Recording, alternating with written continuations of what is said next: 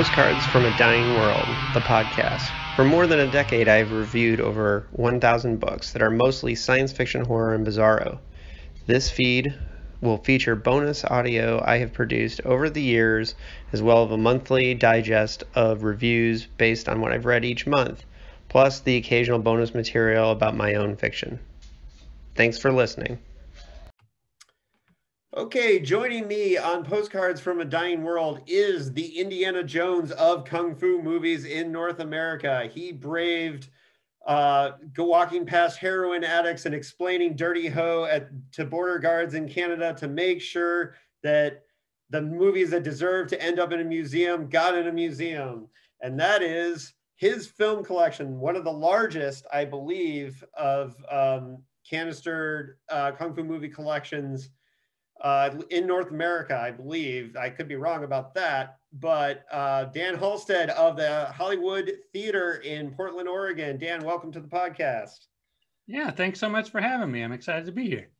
Yeah, and I benefited from your collection when I lived in Portland because you do an ongoing series of Kung Fu movie screenings that I went to, and I believe I saw some prints of yours too at the Thanksgiving Day marathons, but we'll get into that later. But I want to talk about your origin story with Kung Fu movies and a little bit of my own too, and how I got into it, because I think it's really important for young people who have access to every movie they could ever want to see on YouTube. You know, what it was like to try and track down or discover these movies. So how did you discover Kung Fu movies?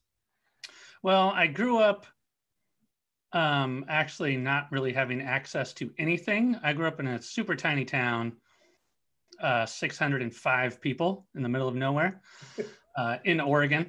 So the town didn't even have a movie theater.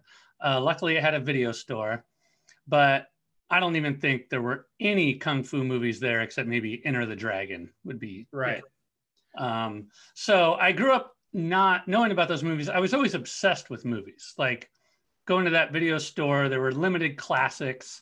There were a lot of horror movies. I watched a lot of 80s stuff, like all the classic 70s, 80s horror stuff, and tons of more obscure slashers. Like amazingly, those showed up in small town video stores, but not Kung Fu movies. But I had a weird obsession for them already. Like I remember reading movie books and even just seeing movie posters, and I would read about the movies and I'd be obsessed with them, like Master of the Flying Guillotine. I remember reading about that movie and just being obsessed, you know, as a kid, like, what is this movie? What actually happens in this movie? You know? And then when I finally saw it, it's even greater than you could even imagine. But so I didn't really see them growing up, except for the basics, right? I saw some Bruce Lee movies and I saw some Jet Li stuff. But then as soon as I graduated high school, I got the hell out of there.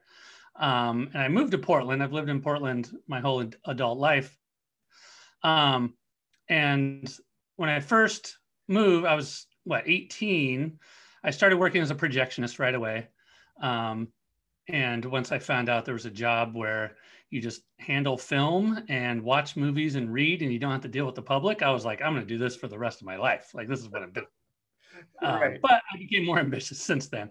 But projection's always been part of my life, and that's how film has always been part of me. But I discovered the video store Movie Madness when I first moved to Portland. And I would rent everything. I finally had access to all the movies I'd read about. And, you know, I'd rent all the classics you're supposed to watch, and I'd rent the European art films. And I'd just walk out with a stack of VHS tapes every time I was there, like every other day. But I would also rent Kung Fu movies too. And I just quickly found that I liked those movies just as much, if not more, than all the films that you're supposed to love. I thought these movies are just as good, if not better. They're cooler. So Movie Madness didn't have a huge collection of Kung Fu movies at that point. And it was all VHS. And so I basically went through everything they had and watched most of them twice. But then I worked as a projectionist at this one screen movie theater, a really rundown theater. It was the Roseway Theater, since you lived in Portland. Mm-hmm. At the time, it was a really terrible place. And next door to it was an Asian video store. And so I would go in, work at the movie theater. I'd be the only person who worked there. I'd sell your ticket. I'd sell you your concessions. I'd run the projector. There was a baseball bat under the concession stand in case anybody like got out of line. And when the movie was running, I would lock the door and go over to the video store next door. There'd only be a couple of people there watching the movie. And I would go rent stuff and I'd peruse that. And so I discovered a lot of stuff. Like that's when Movie Madness had Shaw Brothers movies, but a lot of that stuff was still hard to find back then. That was in the mid 90s. And so, that store, I don't even remember the name of it, but that's where I discovered so many Shaw Brothers classics and Golden Harvest stuff and Lee Sao Nam independent films and so many movies. Well, so that was really how it started for me. Yeah, and for me, I got into Kung Fu movies when I was a little kid in the 80s, and how I discovered them was, I grew up in Indiana, and in Indiana we had we had a local channel, Channel 4, that was the independent station. It's now since been eaten up by CBS. But at the time, Channel 4 had a cowboy host who did Western movies on Saturday afternoons. But on Friday nights at 11:30, they had a horror host named Sammy Terry. And for my friends and I growing up, Sammy Terry was everything, because he would show horror movies at 11:30. But right after Sammy Terry was Black Belt Theater. And every Friday night? Every Friday night at 1:30 in the morning. And so how I discovered Black Belt Theater was that I would turn on our Betamax to record Sammy Terry in case I fell asleep. And one time I was watching whatever Hammer horror movie they had shown on Sammy Terry, and The Heroic Ones, the Shaw Brothers movie, came on one time, and it was my first time seeing English dubbing and seeing people doing like trampoline jumps and wire fu. And it's the Shang Chi classic, The Heroic Ones. Yeah, that's a great movie. Yeah, and which has epic battles. And I remember thinking, what on earth is this? It's insane.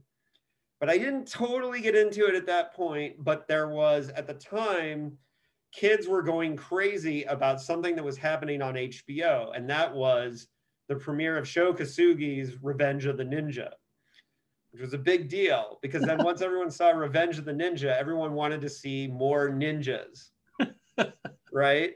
Yep, totally. And at the time, I was so into ninjas, and I don't remember if it was my mom or my dad somehow noticed that on the TV schedule, that on Black Belt Theater, they were showing a movie that was called Chinese Super Ninjas.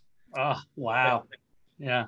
So my next experience was, well, I just turned on Sammy Terry and recorded all the way through, and I had a double feature that to this day was a huge inspiration for my first novel, Hunting the Moon Tribe, which was this VHS video that had a double feature of Dracula Has Risen from the Grave, Christopher Lee, and Chinese Super Ninjas from Wow Theater. Right, which was a pretty cool way to be introduced to this. That's great. Yeah, and so that's kind of my origin story, is because once I saw Chinese Super Ninjas, I was like, all right, I'm recording Black Belt Theater every week. So I had a huge collection when I was growing up.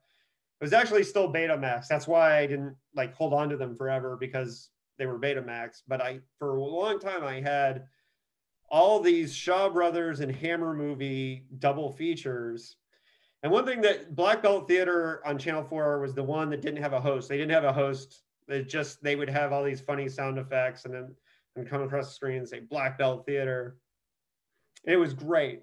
And so that was my origin story on this, because then after that, like, I wanted to find these things. Do you have any memory of like one of the first like movies that you rented that really like turned the tide for you, as like, holy shit, this is the movie? Because for me, it's definitely Five Element Ninjas, aka Chinese Super Ninjas. Yeah, well, you can't beat that movie. That movie's incredible. If you don't like that movie, you're not going to like Kung Fu movies. Like, give it up. Right. That movie is so much fun. Mine were, that was one of the first ones, but I remember Executioners from Shaolin, the Great Lau movie. Kar-Leung movie, um, with Pai Mei as the villain, Lo Lei. That one really hooked me right away. And Master of the Flying Guillotine, and what else did I originally? Oh, of course, 36 Chamber of Shaolin, which at the time it was Master Killer on the VHS tape was the title. And that one just completely blew my mind when I watched it. And I just thought, how is this movie not taken as seriously as, you know, Seven Samurai? I was like, this is just as good. It's incredible. You know, and not even just like, oh, it's a super fun movie, like maybe like, you know, Chinese Super Ninjas. I can see where some people are like, oh, maybe it's, they would call it campy, you know, and it's just fun or whatever. I think it rules. I think that movie also is on par with those other movies. But, you know, 36 Chamber is it's a more serious film, right?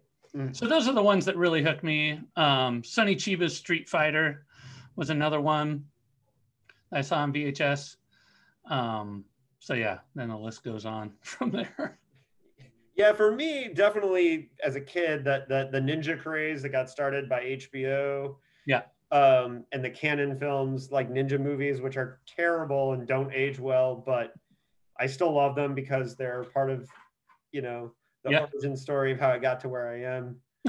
And I'll shut up pretty soon and let you take the floor. But I do want to say that I had an experience when I moved to San Diego.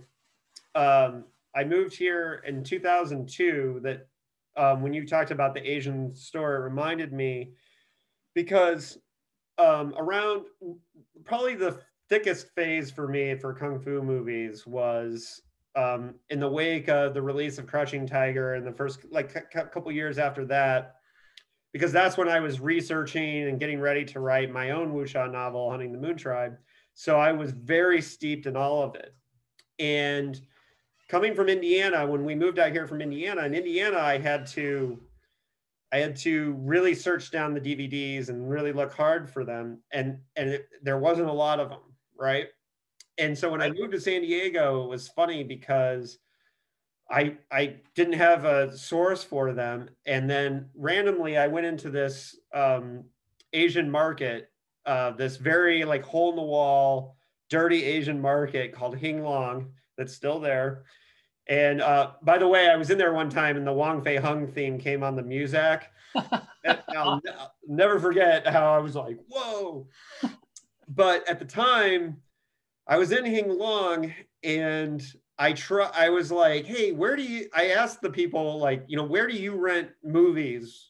You know, and they were like, didn't understand me. They didn't speak a word of English. And I was just like, okay.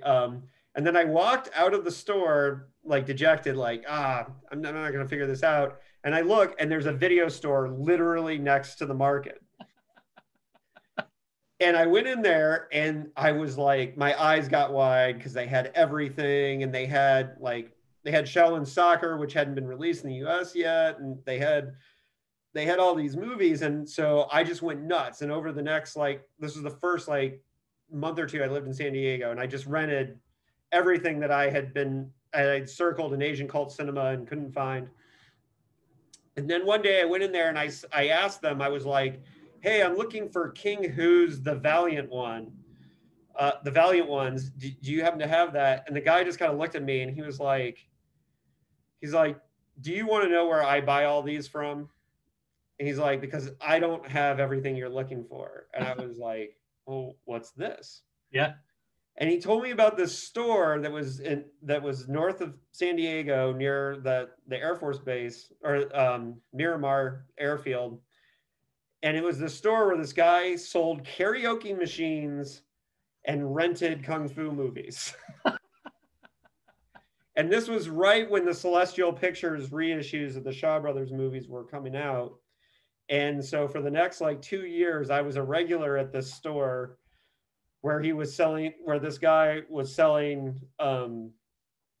karaoke machines. And he just put DVDs aside for me and tell me, no, you want to see Heads for Sale. Just buy this. Yeah. Don't ask me, just buy. Yeah. That's great.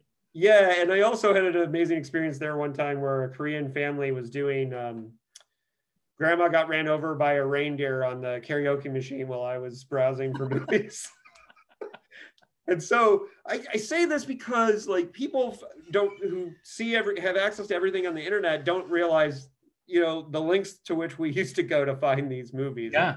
Well, and that was what was it? It was early 2000s, right? When Celestial started releasing all that Shaw Brothers stuff. Yep. And that was incredible. It was all of a sudden, I could just go on eBay and buy DVDs of all the Shaw Brothers movies that I'd always wanted to watch, and I could dive down the rabbit hole. Like, that was incredible.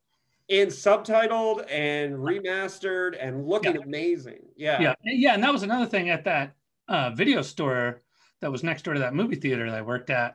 You know, they'd have Chinese movies, Japanese, and Taiwanese movies, but a lot of them would be in original language and no subtitles.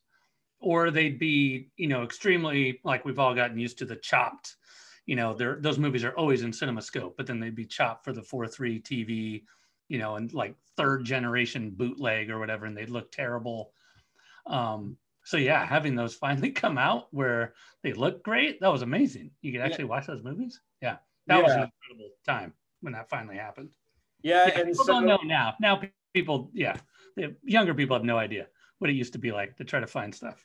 And when we moved back to San Diego after being in Portland for a few years in 2014, one of the first places I went was to see if that store was still there, and it wasn't, and I was very sad. But yeah, that guy, he rented movies and he sold movies, but it was hilarious because when he told me about the Celestial thing coming out, I of course ordered 5 Element Ninjas first. That was my first.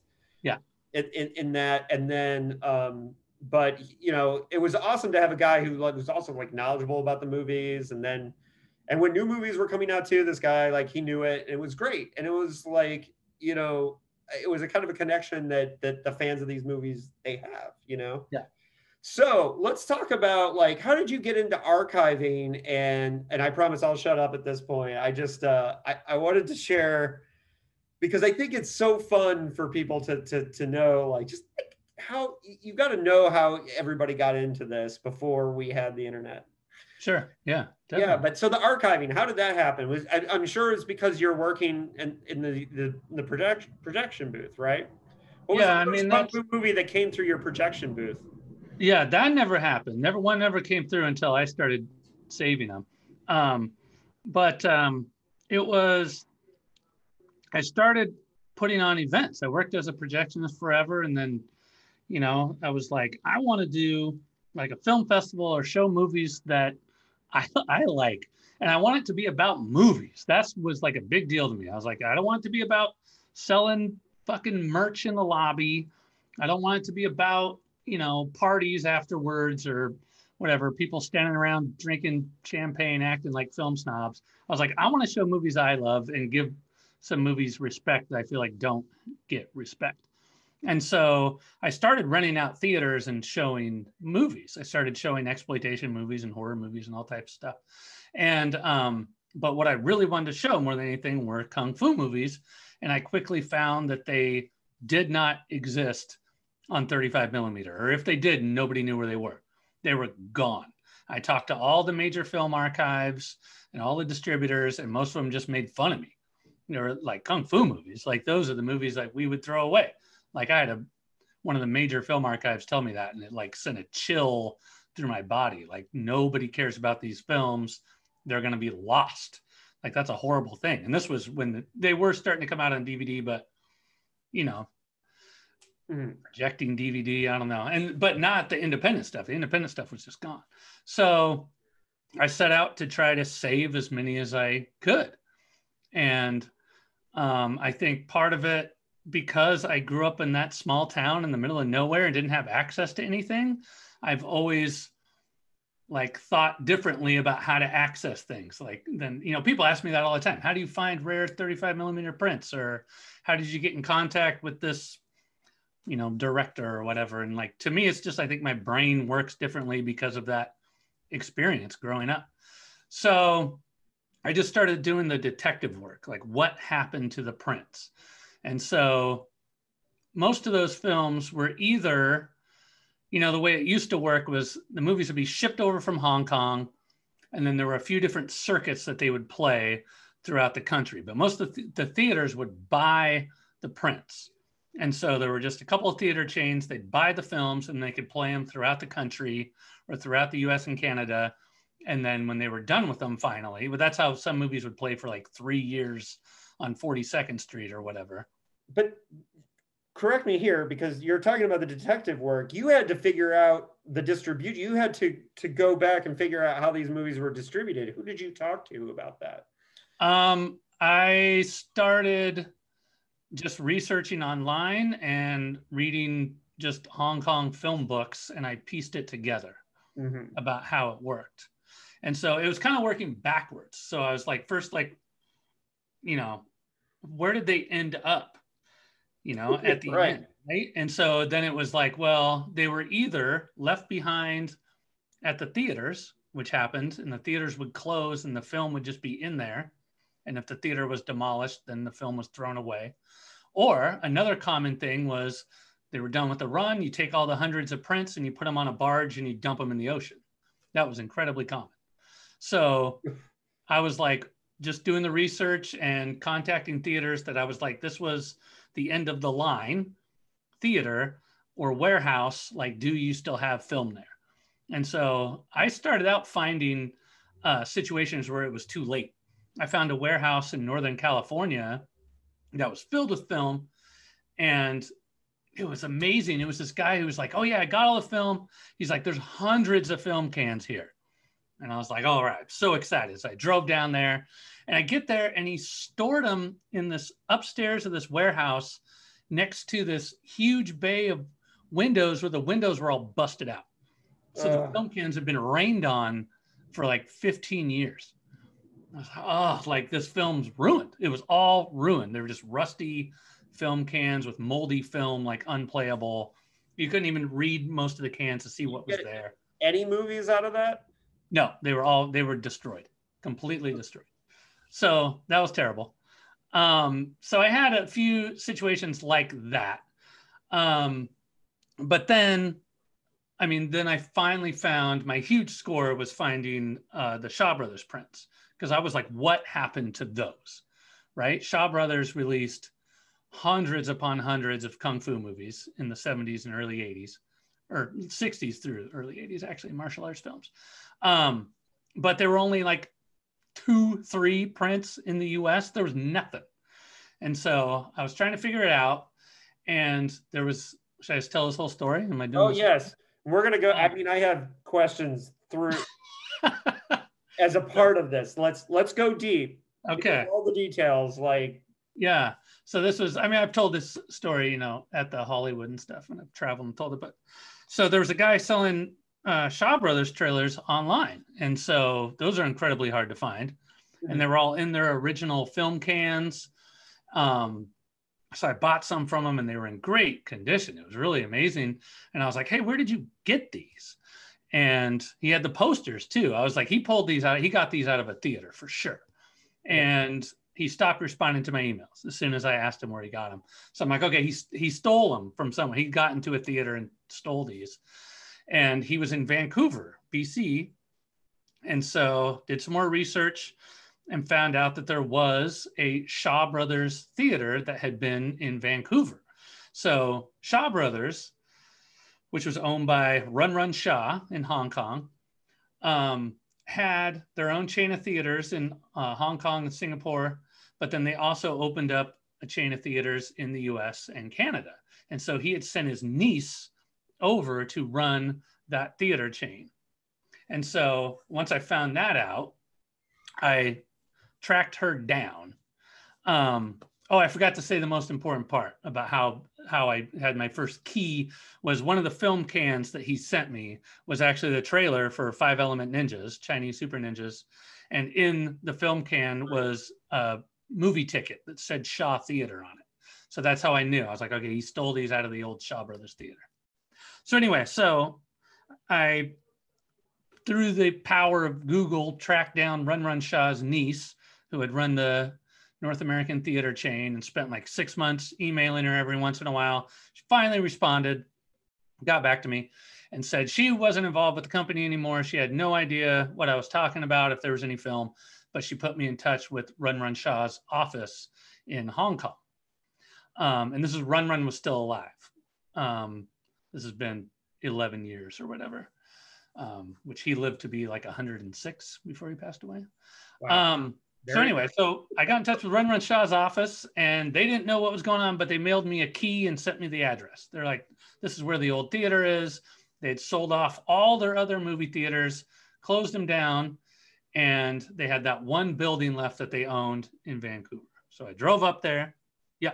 Yeah, and I have one aside here that maybe you can solve this mystery for me, because you might be the only person that can answer this. But growing up in Indiana, when I was a little kid, I have a distinct memory of seeing Super Inframan in the theater at some point, but I can't explain how it ended up playing in a theater in Indiana. Was it possible that these movies made it out to mall theaters and stuff like that? Because I remember seeing that movie and at the mall in Indiana. Is that possible? Because some of them did. Some would get, it was certain titles would get different distributors. Like Five Fingers of Death, Warner Brothers picked that up and released it, because it was originally King Boxer, right? Warner Brothers bought it, retitled it Five Fingers of Death, and released it. That was the first Hong Kong movie to blow up in America. And then Inframan was one. I can't remember who distributed it, but there were a few Chang Che movies, Kid with the Golden Arm. There was World Northall was a company that bought a bunch of Shaw Brothers titles, and they dubbed them and released them in theaters. So that may have been a World Northall. I'm not positive. I have a print of Inframan. I'd have to look at it, but yeah, that happened with certain titles, but that wouldn't be majority of Shaw Brothers stuff. Majority of that stuff only played in either the Chinese theaters or like the grindhouses on 42nd Street. I'm positive too that I've seen your print of Inframan, because I saw it at the Laurelhurst theater, and I'm sure it was your print. It wasn't mine. No. Was it? Really? No. Yeah, somebody else's. Yeah. Well, in Inframan, when I tell people that I saw it as a kid in the theater, a lot of people would be like, that doesn't sound believable, but it is. I remember it. In Inframan also has the for Indiana has the title of being the only movie that was shown on both Sammy Terry and Black Belt Theater. Yeah, you can do either one with it. That's great. Yeah, because it has big giant monsters and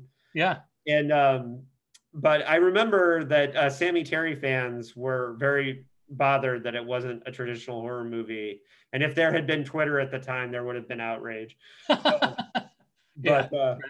there wasn't. So okay, so you got the key. This is important. You got the key. Got the key to the theater. So I drove up. My wife went with me. We had just met like 2 months before. She went with me. Like, look what you got into. It's funny because then, not to go into that too much, but the night we had met, she had told me she always wanted to be a film archivist. That was her dream. And I was like, oh, that's what I do. And then we went through this experience, and I think, my method of film archiving is not glamorous at all. Like, it's guerrilla style, it's nasty and dirty. And I don't, I think it was not the most. Well, that's why I say you're the Indiana Jones of Kung Fu movies. Right. But anyway, so we drove up to Vancouver, right? Got to the old Shaw Brothers Theater. It'd been closed since 1985. And this was 2009. And the theater's on Hastings Street, which, if you've ever been to Vancouver, that's their Skid Row. And so I'd even seen a show on Discovery Channel that showed that theater, showed footage of it, and it said that 4-block area where that theater is has the highest concentrated use of heroin in North America. So it was, literally like Vancouver has pushed all that element into that one area. So if you go to Hastings Street, and it's people like shooting up everywhere and smoking rock, and it's just a sea of zombies. It's horrifying. But so anyway, my wife's like, what is this to get these movies? You do what you gotta do. So go inside the theater. tear a panel. Well, first looked around a little bit, and then at the front of the auditorium there was a stage, and so I tore a panel off the stage, and all the film was underneath. There was over 1,000 reels of film stuffed underneath the stage. So we went through them, reel by reel. It was all completely disorganized. A 35 millimeter print is 5 or 6 reels long. And so at first I didn't know, like, are there complete movies here? Like, we had to go through and write every reel title and reel number down. And we were there a couple hours before I found out, okay, we do actually have complete prints here. So went back. Which is amazing, just finding them in the first place before restoring them, any of that, just the what must you have been feeling when you're, I mean, I know you're probably a little bit worried about like having to navigate the heroin addicts and everything else that's going on, but you had to have been like shitting your pants with excitement. You would think so, but honestly, I was more overwhelmed than anything. Like, really? Film is a pain in the ass. I always tell people that. It's heavy. It takes a ton of work. It takes up so much space. I mean, an average 35 millimeter print weighs 40, 45 pounds for one movie. It takes up room. Like, I was like, we got to get all the, like, this is a semi truck. This is huge. This is like, this is going to take forever. It just seemed overwhelming, I mean, once I got back and I had thrown some films in the trunk of my car just in case, I was like, what if this is my only chance at this and it doesn't work out? And I was like, I will hang myself if it turns out I didn't bring some prints back with me. So that leads to the question. What did you put in the trunk the first time? What was the movie?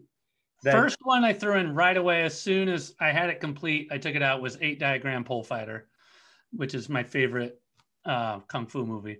So that 8 Diagram Pole Fighter, 5 Element Ninjas, Chinese Super Ninjas, 36 Chamber of Shaolin, and Fist of the White Lotus definitely I threw in. There were a couple more, but those for sure I threw in right away. Because I was like, I know for a fact that I watched your prints of 8 Diagram Pole Fighter and Fist of the White Lotus because I saw them at your screens at the Hollywood Theater. I have the only ones.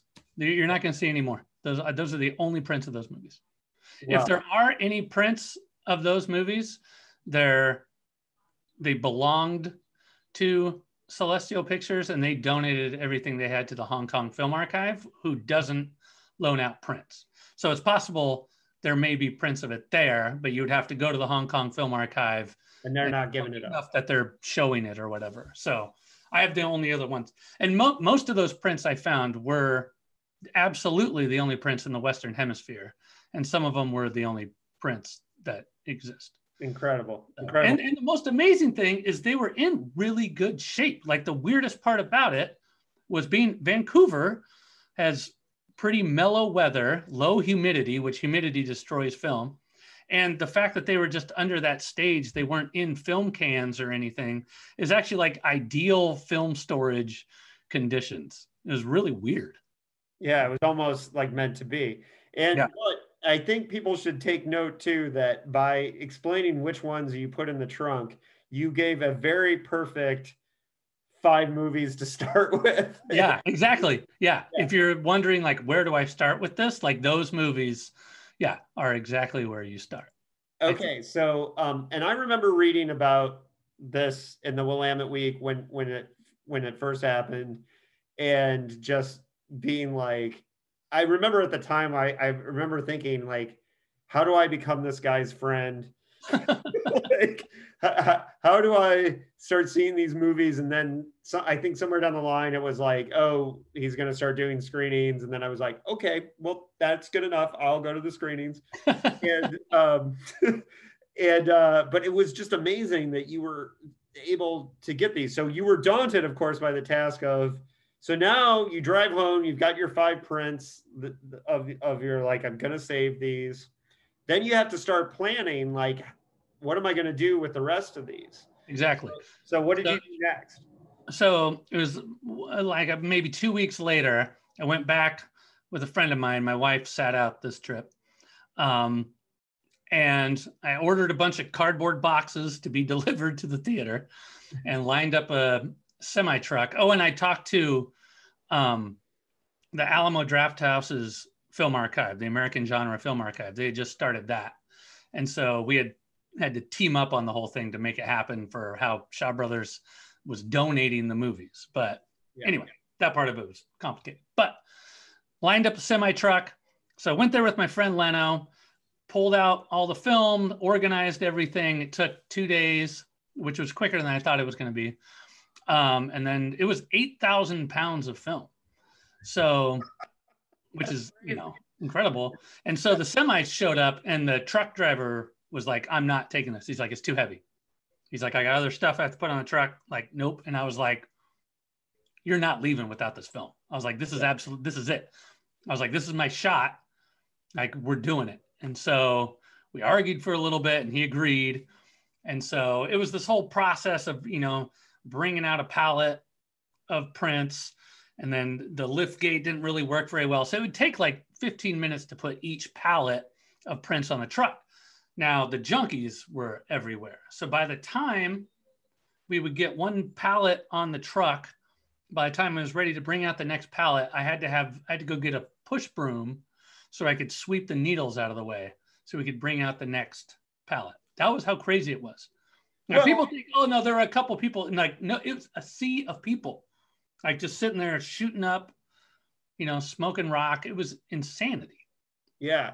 So, well, and another thing to think about at this point is that all these prints also survived what I know you refer to as the has been referred to as the Mona Fong destruction tour. Yes. Shaw Brothers had attempted to destroy these. So do you have any idea like how Mona Fong missed Vancouver, or was she scared away by the heroin addicts, or how did those not get destroyed?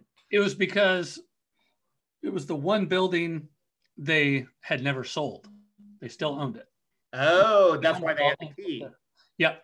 So they had owned the chain of theaters, and then mid 80s when they stopped theatrical production, they closed down all their theaters and they sold them off. And so they called it the Mona Fong Destruction Tour. That was actually Run Shaw's right-hand man that I was in touch with. He called it that. And so Mona Fong, she was Run Shaw's wife later on, and she was in charge of Kung Fu movies. You'll see her name in credits. Yeah, exactly. Yeah, she was the head of production for years and years and years. So she produced everything. But she personally came over and went to each theater when it was sold off, and if there was any film there, she made sure it was destroyed. And so that actually happened, because I was like, is there more of this? Are there more prints maybe in the US? And they're like, no, Mona Fong absolutely made sure they were all destroyed. So this was the only building, like luckily they never sold it, or these would have all been dumped in the ocean or, tossed in a landfill or whatever. So that was lucky. But yeah, so we got them all out of there. And then, the story I always tell is getting them across the border was, pages and pages of paperwork, since it was all in the truck. And I got home and I'm checking the tracking, and it's like, oh, it's still at customs. And then I had to get somebody on the phone like the next day, it's still at customs. Like, what is going on? And they tell me I had to give them a list of films with the driver. And they said, oh, it was all flagged as porn because of the movie Dirty Ho. And so you can't, import porn, I guess. I don't know. So I had to, I'm like arguing with the people at customs, like what about Dirty Ho is actually a lighthearted Kung Fu comedy about a nefarious character named Ho, but I'm just trying to explain that to them. And they were like, no, it's porn or whatever. But somehow some mistake happened where it got through. That about 8-diagram pole fighter or something. Right. Well, they didn't see that one was in the trunk of my car. They never saw that one. So yeah, it wasn't on the list. But they said that it was still being hung up after a couple of days. But then at a certain point, I noticed that the tracking they got through. And so I stopped talking to them about it on the phone, and whatever, it made it. So Dirty Ho made it through. But that's funny. You have to talk to the customs agents about, well, you see, it's a Wong Kar-Long comedy. And... Exactly. Yeah. Try to explain that to them. Yeah. as the people. That's hilarious. So then they got across the border and they got back to Portland. What was the next step in like taking care of these prints? Well, a bunch went down to Austin because of the American Genre Film Archive, and I didn't have room for them. Yeah. And so so what I did is I've worked at the Hollywood Theater forever. That was before I was the head programmer there, but I was the technical director, head projectionist, and I put on events there. And so the Hollywood had gone through some really dark times, had become a real rundown theater. And so there was a huge basement though, but the basement was just filled with garbage, like decades of people just throwing marquee letters and theater seats and whatever down there. And so me and another guy pulled everything out of there and cleaned up the basement. And I was like, this is actually like perfect film storage down here. You know, it's actually a pretty nice space and it stays the same temperature all the time. And again, no humidity.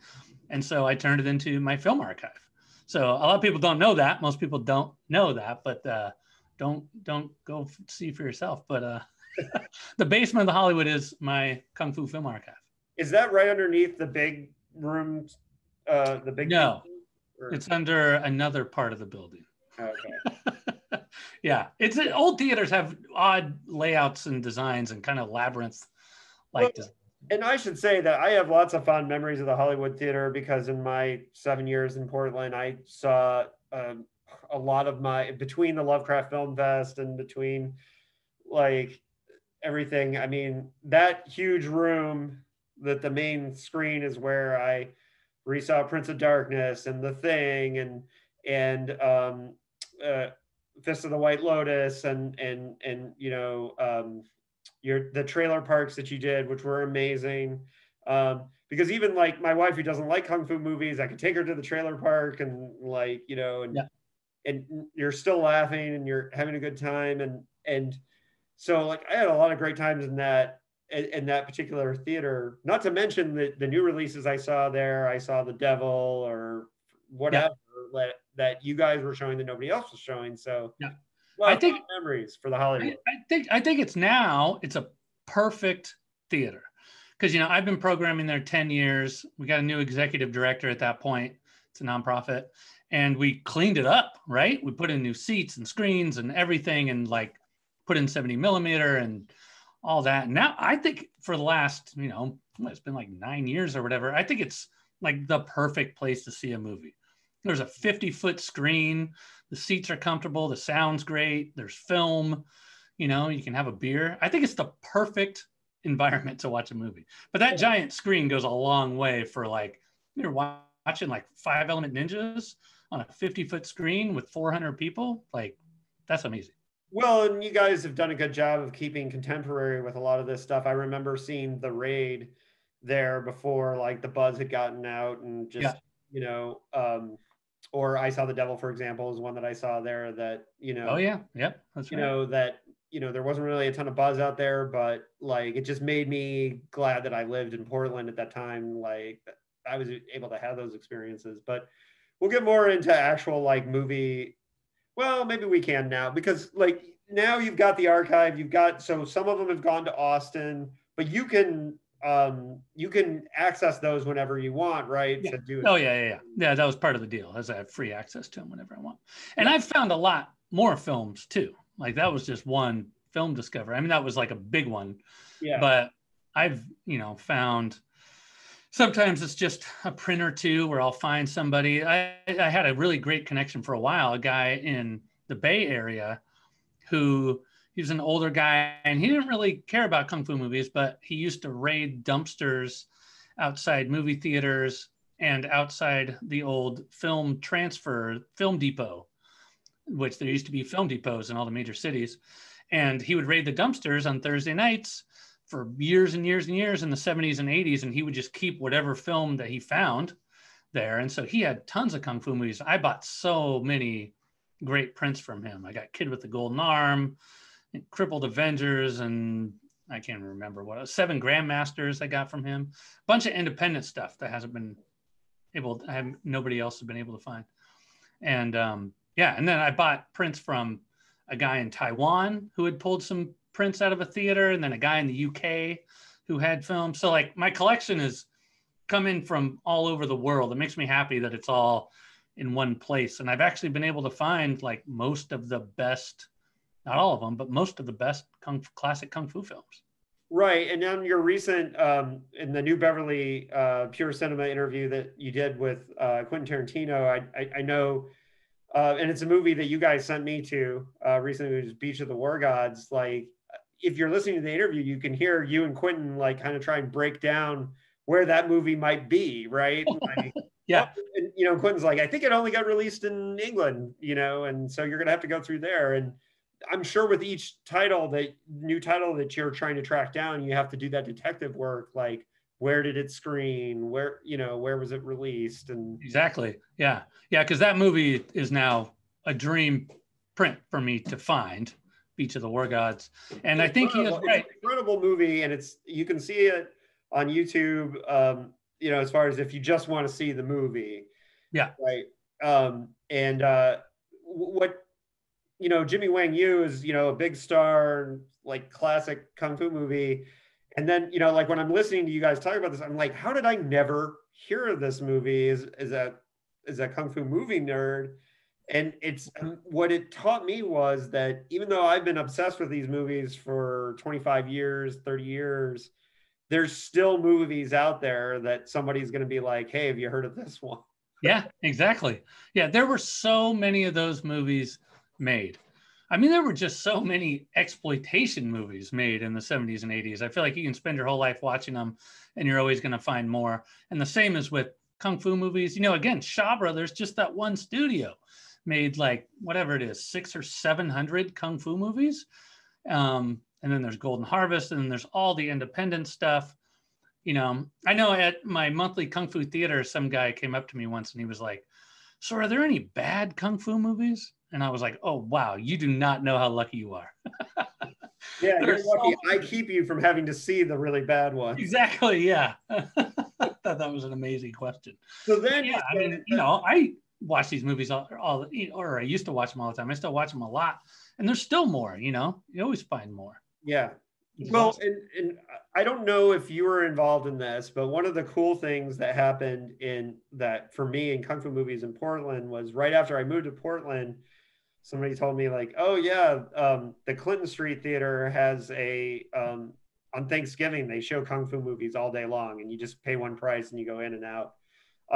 And since I'm not a Thanksgiving guy, like, I was like, that's amazing. And so every year that I was in Portland, like part of my routine was going at least part of the day to see these. And the first year that I went, I think it was the first year, there was a Sonny Shiba movie. I think it was The Bodyguard, but also there was a Godfrey Ho movie. And on the flyer, you know, they just put ninjas versus tanks. Right? That's great. And, so were you involved in that, or is that somebody else who was just... That was Seth that owned the Clinton Street at that time. He was a friend of mine, but he was just showing DVDs and VHS tape. Okay. I did loan him a print once. That was when I was first starting collecting. That was a long time ago. Yeah. So there was one Thanksgiving where he showed one of my prints. I can't remember what it was. It was so long ago. But yeah, I went to a couple of those too. Yeah. Yeah, and just and for me, it was like that Thanksgiving was the day that opened my eyes to the insanity that is Godfrey Ho, right? Yeah, I just didn't even know, like, there's this guy who's made 80 movies in Hong Kong that all have ninja in the title, and uses stock footage from the same movie like 30 times. Yeah, and like, so as far as bad Kung Fu movie goes, you can't really do better than Godfrey Ho. He made a movie I really like, The Dragon, the Hero, which I have a 35 millimeter print of it. And that movie's very different from his other films. It's great. I highly recommend that movie. I haven't seen that one. Oh yeah, it's really good. How come you didn't do this more? Yeah, like you could actually make good movies. So that would be kind of like if Ed Wood just suddenly had a Citizen Kane, right? Exactly, yeah. Like, wow, this is really good. But one story about Seth, who owned the Clinton Street Theater at that time, he moved away, he doesn't live in Portland anymore. It Mhm. doesn't work in theaters. But he and I, because we'd always heard all the stories about the older guys who used to go to the film depot and pull films out of the dumpster. So he and I used to try to go do that when there was still a film depot in Portland. We would go on certain nights and try to raid the dumpster, but we never got anything good out of there. But we got some splicers, we got some equipment, actually, some empty reels, but no actual good film. And people who are listening should know that this Thanksgiving marathon in the Clinton Street Theater, the Clinton Street Theater is a great hole in the wall, like I say this lovingly, crappy theater that It's actually nicer now. They've actually fixed it up. I've It's heard that. Yeah. But at the time it was like a perfect place to see like a shitty Godfrey Ho movie. oh yeah, it was like freezing cold. Yeah. Yeah.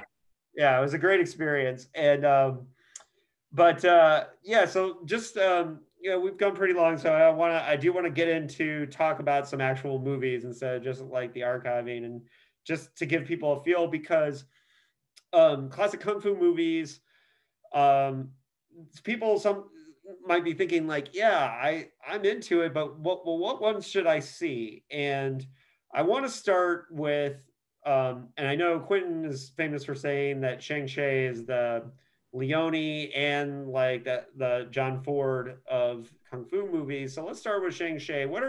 He's a director who made over like 70 or 80 movies, right? Around 100. Yeah. Yeah. Um, what are his classics that you think people should see, starting there with him? Well, it's probably a longer answer than you're looking for, but he had a really fascinating career because he had a bunch of different um, compartments to his career. Like he started off when he really started making martial arts movies in the 60s. He made some really amazing swordplay movies. So like The One-Armed Swordsman is a really great. When I was talking to Tarantino, he had made some comment about Master of the Flying Guillotine isn't a movie that he would recommend to like Peter Bogdanovich. And I was like, well, what martial arts movie would you recommend to Peter Bogdanovich? And he was like, oh, One-Armed Swordsman would be like, it's like an art film and it's a drama and it's really powerful. So anyway, so Shang-Chi had that period. Then he had like this in the early 70s, like where he made all these epics, like the heroic ones that you mentioned, that are like more than just kung fu movies. They're like a maybe not like a Lawrence of Arabia, but that type, like epic film. They're like 2 hours long, but they're a lot more than your typical kung fu movie. Like there's a lot of drama happening. Now, and also like kind of the director in that era that was known for being kind of the Kurosawa of China was King Hu, and Right. they've done like A Touch of Zen, which is a masterpiece and an amazing movie. And like, because I like those serious like epic kung fu movies too, not just the fun ones. But Shang-Chi did a sequel to King Hu's Come Drink with Me, the Golden Swallow, that I Yep. think is every bit as good as King Hu's original movie. I think the Golden Swallow is a very underrated Shang-Chi movie too. I completely agree. Yeah, it's another one of those movies. Like same thing. Like why isn't this as highly regarded as the other films? I never understand that. Yeah. Yeah, But and I know it's a sequel, but I think it's every bit as good as Come Drink with Me. It's a little different. It doesn't have the songs, it doesn't have those things, but it's the same characters and it continues the story. And I think it's an underrated Shang-Chi film. absolutely. And I And it think stands maybe, on its own too. You don't have to see the other film. You can still appreciate it yeah, on its own and know what's going on. yeah, Yeah. yeah. And so he did these epics, and then he kind of transitioned in well, he continued to do. He did other classics too, like Well, then he started making Shaolin Temple movies, which that's my favorite phase in his career. Is he made like Shaolin Temple, also known as Death Chamber, Five Masters of Death, Heroes 2, Shaolin Martial Arts. So he made like a whole string of movies. He was making like 4 or 5 movies a year. And a bunch of those like early to mid 70s that were all about the destruction of Shaolin Temple, which is a huge event in the history of martial arts, and the fallout from that and fighting against Priest Pai Mei and everything. And those movies are my favorite Shang-Chi movies. And those again are more serious. They're more like, maybe you don't start with those, but once you find out, okay, I like these movies, then watch those and you'll know if you like them. And then he went on to, then he had his final phase where he made his Venoms films. He made Five Deadly Venoms, which at that point, those movies were just all about entertaining the audience. And then that was such a hit. Then he made a bunch of movies with the same group of actors, and they're known as the Venoms films, like Five Element Ninjas, Kid with the Golden Arm, Crippled Avengers, Masked Avengers, so many movies. And those are super fun. Yeah, those are definitely some of the more fun movies. And you know, there's a reason why Five Element Ninjas is one of the foundational ones for both of us, because it's a movie that it's just incredibly fun to watch. And also, like, I think it was a great transition at that time for those of us kids who grew up on ninja movies through Definitely HBO. So that was important. Now, other directors, other Shaw Brothers movies. Let's finish out. What are some like Shaw Brothers movies that aren't from the big names, maybe, or well, just besides Shang-Chi? What are some other Shaw Brothers classics you feel people must see? Yeah, well, of course, the Lau Kar Long movies like A Diagram Pole Fighter. He was my favorite director from this time. Fist of the White Lotus, which was Lo Lei's only movie he ever directed. What else from Shaw Brothers? Well, Fist of the White Lotus is good for people that are into very strange and weird, like if you're trying to bridge the gap between people who like the horror movies and the weird stuff from that era. Fist of the White Lotus is very good for people who like super bizarro. Definitely. Yeah. And that sect, of course, returned, or some people might know it from Once Upon a Time in China 2, for example. Jet Li faced off with the same like White Lotus cult. Right. And or Kill Bill, right? Gordon Liu played the same character, played Pai Mei in Kill Bill. It comes from that movie, from Executioner's Shaolin and Fist of the White Lotus. Oh, and that's a classic too. Executioner's Shaolin. Just it's really good. And I shout out to my guy who ran the karaoke store. He was totally right for me. One of my favorite Shaw Brothers movies of that era is Heads for Sale, which also has the title of the best title from the Shaw Brothers movie. Is Heads for Sale. Have you seen a print of that one? Because that's one of my favorites now. Nope. I mean, outside of, I guess I have found some other Shaw Brothers prints, but no, haven't seen that. And they made other movies too. I mean, you know, we're talking about Kung Fu movies, but it is good to know Shaw Brothers made horror movies and dramas and crime movies and romances, and they made all types of stuff. You know, huge movie studio, right? Absolutely. Okay, so now let's talk about some of these independent, well, like Golden Harvest and the independent studios too, like because it's easy to just focus on Shaw Brothers because we were lucky with Celestial Pictures that they brought all these back into consciousness. Definitely. But part of your job now as an archivist is like finding these independent movies. What are the ones that have been, I know A Diagram Pole Fighter, I was there for the first time you showed it at the Hollywood, and it brings the house down. That final reel is just incredible. Yeah. And the final act of that is just amazing. But you've also brought some independent ones out there. What are some independent ones that have really worked well? Well, I think a good segue is, because the one Shaw Brothers movie I forgot to mention was Chinese Boxer, directed by Jimmy Wang Yu, which was the first hand-to-hand Shaw Brothers Kung Fu movie. But then he left the studio. He had a falling out and started making movies independently or with Golden Harvest. And so he made Master of the Flying Guillotine. He made Beach of the War Gods, which we talked about both of those. Highly recommended. Like, those movies are incredible. And he's such an amazing filmmaker. And I do have a print of Master of the Flying Guillotine. But other independent directors, Lee Sao Nam is one of the best. And he made just a string of great movies. Phantom Kung Fu, The Hot, the Cool, and the Vicious. What's the Fatal Needles versus Fatal Fists, Invincible Kung Fu Legs, which I have a print of that one, and I have a print of his Shaolin versus Lama, which is an amazing movie. But I'm always trying to find more of his stuff. He's one of those directors that just, you know, nobody's going to celebrate except Tarantino, and just an amazing filmmaker. He's probably my favorite purely independent who never worked at an actual studio, Hong Kong filmmaker. Right. And so, but there was also, I don't know, so because you've done a lot of these older films and gotten these older films, and I know I'm going to be doing an episode on this podcast about late century Hong Kong movies. Are there any from that era that from the like the 80s and 90s that you have screened or shown? Some of the Golden Harvest stuff, Eastern Condors, Dragons Forever, which is a Jackie Chan, Sammo Hung film, which the ending of that movie is just, that's like the ending of Bullfighter. It blows the roof off. So I've shown those. I haven't shown a lot. Prodigal Son is another one from that time period. I actually have found a huge collection of Golden Harvest prints, but haven't been able to get them yet. It's something I've been working on for years. And so I want to bring a lot of those movies to the screen, but so far hasn't been possible. My favorite all-time Kung Fu movie is a Golden Harvest release from 1982, and that would be Duel to the Death. Oh, that's a great movie. Yeah. And that is my all-time favorite Kung Fu movie, up there with Star Trek Wrath of Khan as a movie that I can watch anytime. Yeah. And over and over.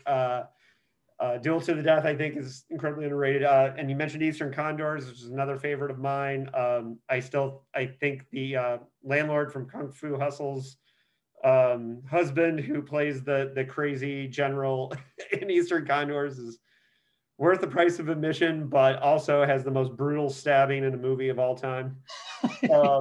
Eastern Condors. It just has to be seen to be believed. I think that's a super underrated one, and we'll talk more about that one in our Hong Kong episode. Cool. But yeah, I think during that era too. Well, it's funny too, because I think some of those early Jackie Chan movies, they do really well at these screens. I've seen some of those, but it's funny because I think people forget that he was working in the 70s and he was doing these things. And it's interesting to see how he was kind of developing his style.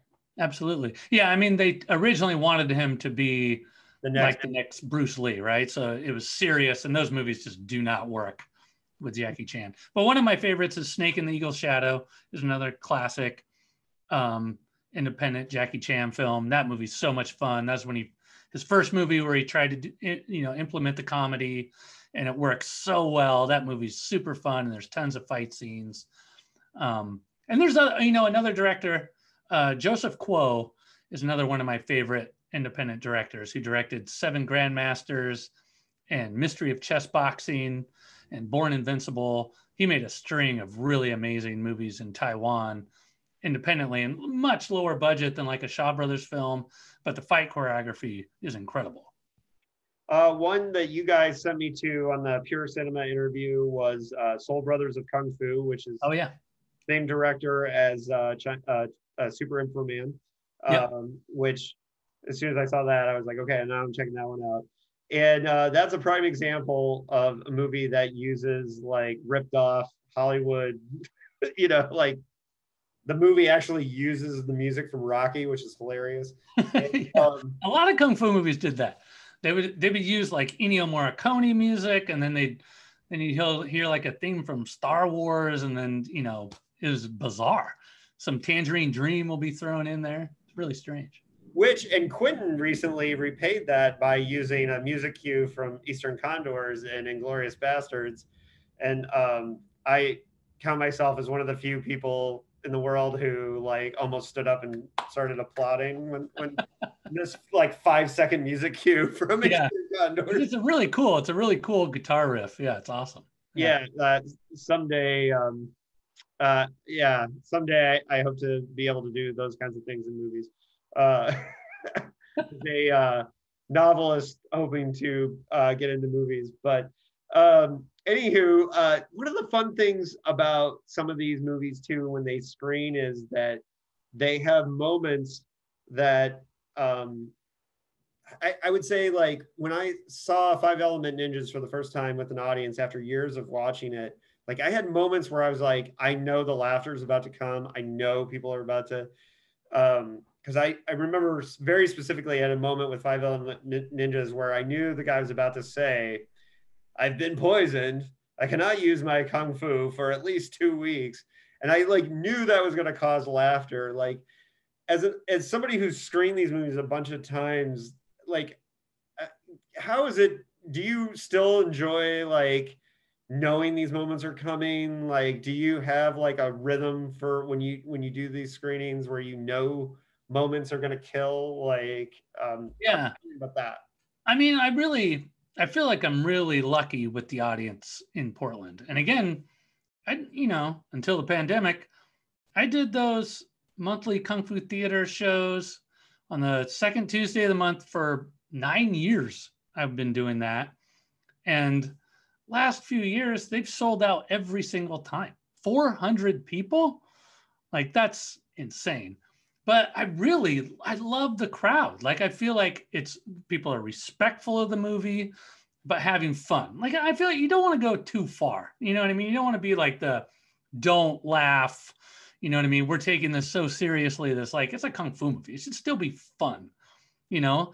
And no movie is more fun with the audience than a Kung Fu movie, where the energy really gets going in the audience. It's like electricity. You feel it in the crowd. And like a final fight scene where everybody's cheering is really fun. So, I mean, sometimes there might be some laughter. I just feel like the audience is, I don't know, people who are only going to laugh, I feel like they might come once and then they're never going to come back. I overheard this person one time at the Hollywood, and they said, I came to one of those Kung Fu movies once, but everybody was taking it seriously. Like, if you're not going to laugh at it, then what's the point of coming? And I was like, I'm so glad you don't come anymore. Because there's also a thing of, it's like when I found out film archives weren't taking the movies seriously. And if I hear about people just want to laugh at the movies, like, you're probably just saying that you're racist. You're just dissing another culture and making fun of it. I mean, there's one thing of like, it is for another culture, it might seem weird, or it's from the time period, right? Like if you're watching a Venom's movie and everybody has gigantic sideburns and bell bottoms, like they didn't actually dress that way in 16th century China. You know what I mean? Right. Obviously, cocaine played a big influence in some of this stuff. But, it's still like it's fun, but also we're taking it seriously. So I think there's a mix, right?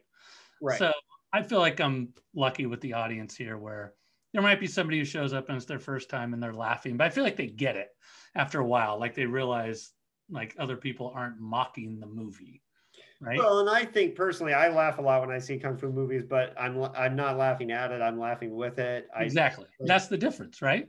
Yeah. Right. And I think there's different styles of the old school. Like I love, for example, I mentioned earlier, A Touch of Zen is one of my favorites, and that's a very serious, kung fu movie from the era. But at the same time, like I can love A Touch of Zen, and I can also like, Executioners from Shaolin, or like one of the Young Auntie comedies, or whatever. Like, you have different movies, and you can get into it. It's just like anything else. There's hundreds of movies to choose from. So, and there's things like I forget about it because I get so used to watching the movies where, there'll be like a bunch of zooms, like 3 intense zooms right in a row, that if you watch the movies all the time, you might not even think about it. But then when you watch it with a crowd and they laugh and you're like, oh yeah, that's a pretty strange cinematic choice. Well, and I'll tell you the one thing for the pandemic and not being able to see movies in the theater, and I know it's different for other people, but as a writer, I pay attention to how crowd reacts to movies. And I think, any person that wants to screenwrite or even writing novels or whatever, like you need to be able to pay attention and understand how a movie works an audience. And that's one of the reasons why it's important for me to go to opening nights to big movies. Like, and that's one thing that I definitely miss. So I think, and one of the things that was great about your Kung Fu theater in the years that I was going is that, like you said, you've watched these movies 100 times, you can forget sometimes like how things can get a reaction, Totally. And but at the same time, it's still important to it's exciting that we have access to all these movies on YouTube now. So at least on our own, we can, at this time, like people can still like find these ones. And I'm usually a person that hates dubbing. I prefer to watch movies subtitled. And, I can get over, and I think it was important in your podcast with Quentin was that, when he said, yeah, just get the laughter out of the way, just kind of get it, And recently I kind of decided, because I used to just avoid dubbed movies if I could. Like, I'd always watch subtitled. And recently I kind of came to peace with, it's okay to just ignore like how the voice is coming through. Yeah. And just enjoy like the different elements that are coming there. So my last question before we kind of wrap things up, and Dan, this has been so much fun for me because I'm such a Kung Fu movie nerd. And I love to talk about this with somebody who's more of an expert than me. And it's funny because I used to really think I knew everything about Kung Fu movies. And every time I hear like you and Quentin talking about it, I'm like, wow, I really don't know as much as I thought I did. And that's really impressive. I wouldn't even consider myself an expert. I mean, I think there's so much more, right? Like, I think it's constant student. That's what I consider myself, right? There's always more to learn. Yeah. But through this process, you had a chance to, and I know you mentioned in the podcast that RZA came out to check out your collection. You've been hanging out with Quentin. You've been doing, through this process. You've been able to meet all these other people that are archiving. What's the fun of that? Like, I think that's kind of like a fun, kind of neat privilege that you get for all the hard work you've put into to archiving this. So, well, what's great about that is most people, if I show them my film archive, they're usually just like, oh, all right. There's like some cardboard boxes with film and like some old film equipment. Like they think it's cool.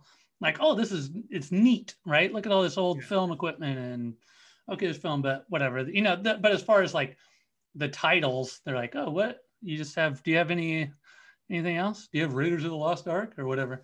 But so like I was so excited, like when RZA came, and I was just like, oh my God, he's gonna lose his mind when I show him the film archive. And I didn't even like give him a heads up. I was just like, come check this out. And he was just like jaw hanging open. And when I was just going through the titles, and it was just like, yep, these are the best. These are the best.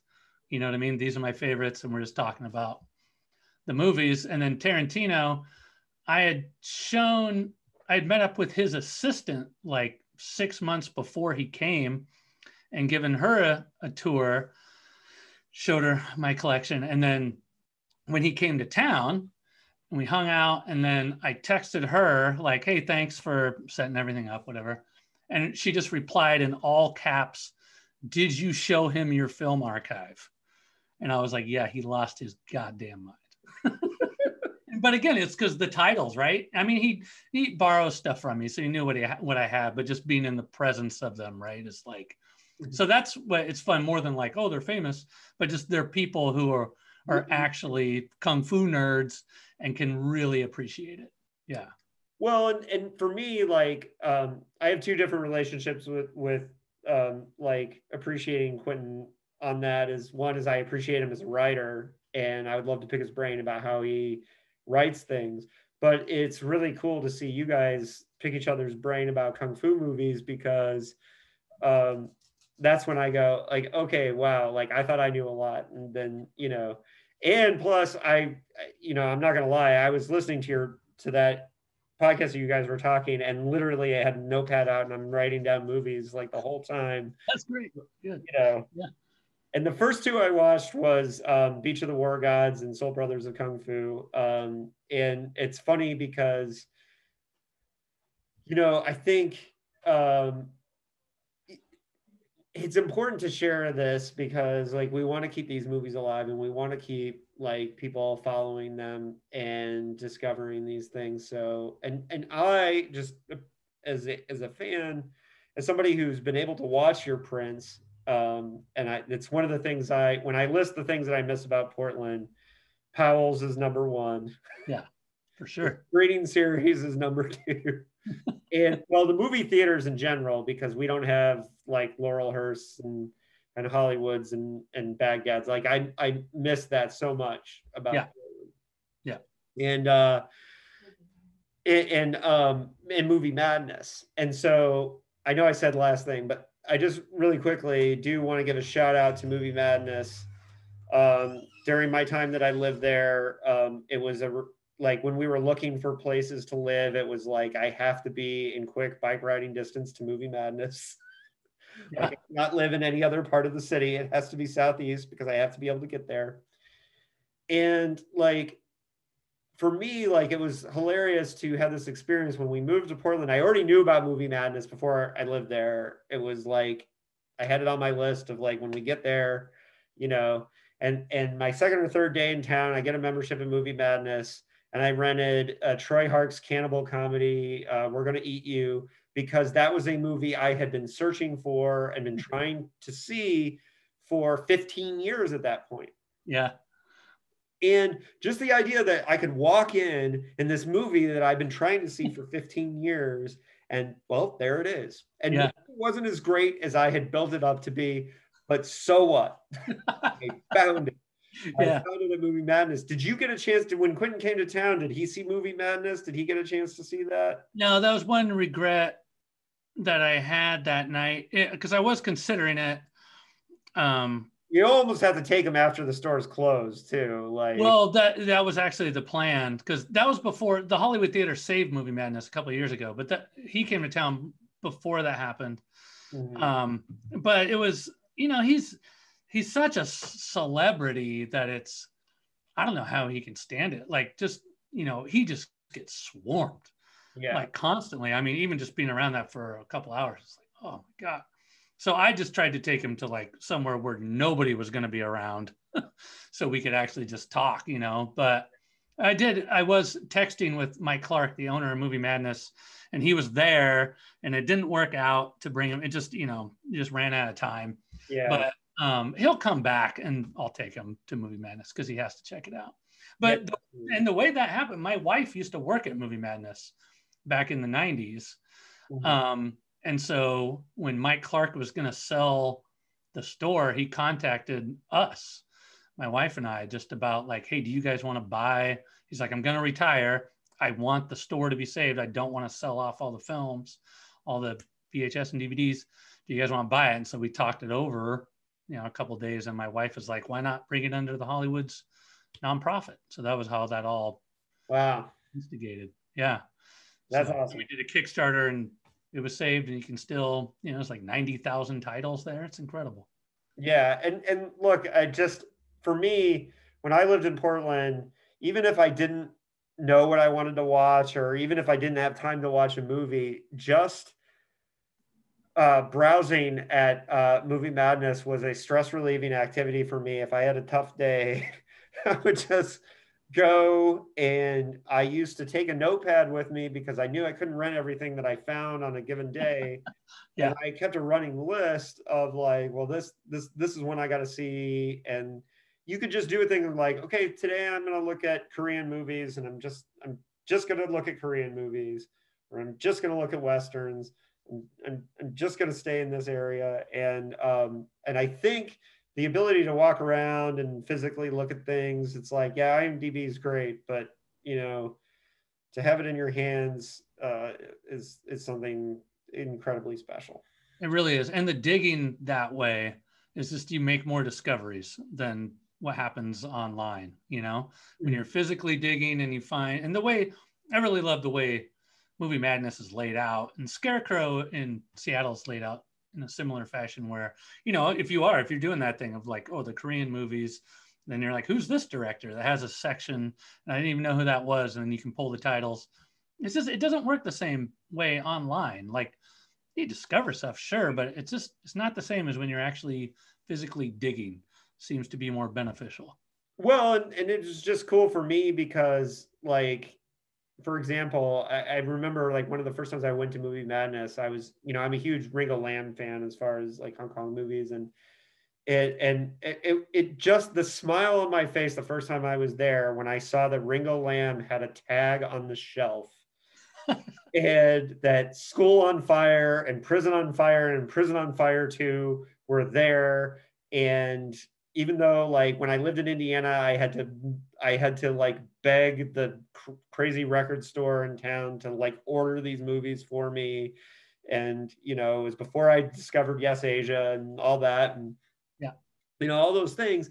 But it was like just walking in there and seeing that Ringo Lam had his own shelf, it was amazing. It was a really cool thing. Yeah. So I appreciate that, Dan. I've taken up a ton of your time, and but I had so much fun talking about this and and talking about the movies. Is now you've done a couple podcasts or you have a couple projects that you're doing in quarantine. Can you tell the folks where they can find that stuff? Yeah. Well, if you want to hear that podcast with Tarantino, that's on the New Beverly's website, New Beverly Cinema.